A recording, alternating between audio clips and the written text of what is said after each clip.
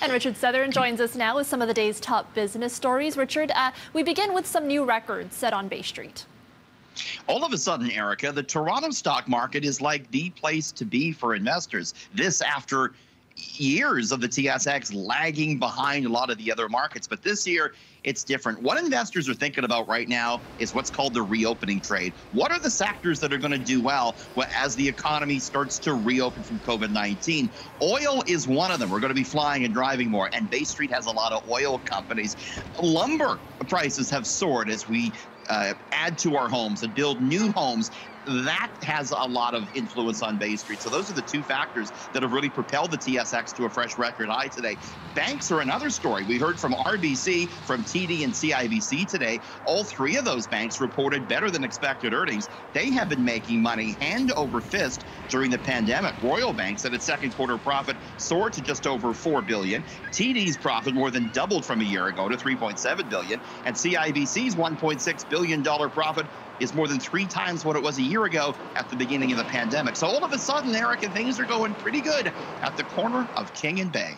All right, and Elon Musk seems to be involved in everything these days, Richard. This time, he's trying to solve traffic jams. I know, he's a bit overexposed, don't you think? It's like, all right, Elon, calm down. Yeah, SNL was it. SNL was maybe the jumping of the shark, but this is pretty neat. He has a company called The Boring Company, and it aims to get rid of traffic jams by building tunnels under the street. And this is their first experiment we're looking at here. It's in Las Vegas, and what they've done, they built a tunnel under the Las Vegas Convention Center with 3 stops in it. So passengers climb into Teslas, and they are driven through the tunnel, and it turns what was a 45-minute walk into a 2-minute car trip. Some of the testers in these cars, though, said it was very inefficient. They had to wait for the cars. The cars were log jammed.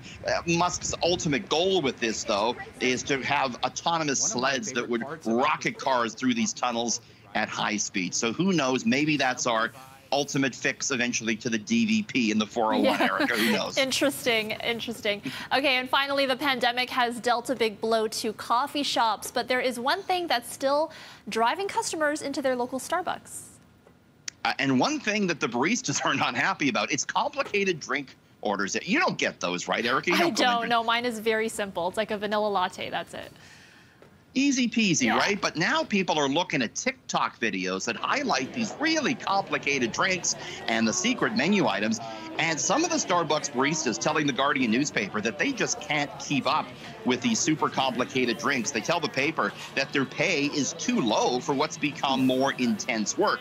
Starbucks doesn't limit the number of modifications you can make to a drink order. In fact, we were talking about this not long ago. A Starbucks barista fired in Los Angeles this May after complaining online about a customer's Frappuccino, which included 13 specific modifications. It all adds to a big backlog in the stores. So be kind to your baristas. I guess if you're ordering a complicated drink, tip them too, right, Erica? Yes, definitely, because they're taking extra time to make sure your drink is perfect. 100%.